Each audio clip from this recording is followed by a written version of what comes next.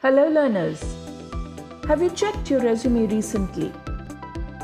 This capsule on industry trivia around resumes will compel you to do so. Can you guess what is the average number of applicants per job? How much does it cost to hire someone? And how long does the recruitment process take? In this capsule, we look at some statistics from the industry, which shares information about what are some expectations of a recruiter. One interview is granted for every 250 to 300 resumes received by an average employer. 10 to 20 seconds is all the time you have to persuade an employer to read further. That is, if you have passed the 6-second test. Recruiters spend only 6 seconds on each resume to read further. The top half of the first page either makes you or breaks you. Let's look at some credentials shared by Glassdoor.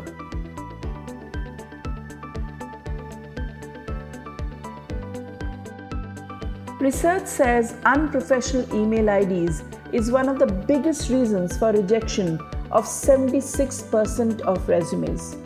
So if you have an email ID that sounds like the one on your screen, get a professional email ID. More and more companies are digitizing the process where the resume selection happens through a software specially designed to capture keywords and other details. There are some more reasons why a resume does not really reach the recruiting manager's desk. Let's have a look at them. First is work experience. There can be many examples here. Number one is your experience and the open position do not match at all.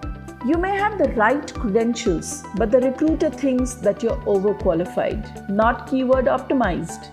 Technology is used to sieve out resumes which do not have the required keywords. For instance, if the position is for the talent management team, you need to include words like organization development, employee engagement, and learning initiatives. Inappropriate social media content. More recruiters are looking at the candidate's social media profiles before they roll out an interview call. No one wants to onboard a person who can be an embarrassment or get the company embroiled in costly lawsuits. Typos and poor editing. It's hard to claim that you have excellent attention to detail if your resume includes typos or other omitted words and some more mistakes. Bad formatting.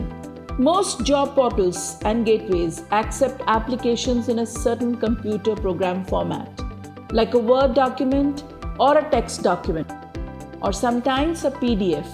Needless to say, ensure that you're using the right type of document when creating or sending your resume. Here's some more trivia. 93% of employers consider soft skills an essential or very important factor in hiring decisions.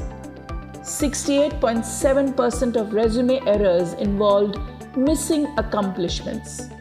80.4% of resume errors come from mistakes in former job experience descriptions.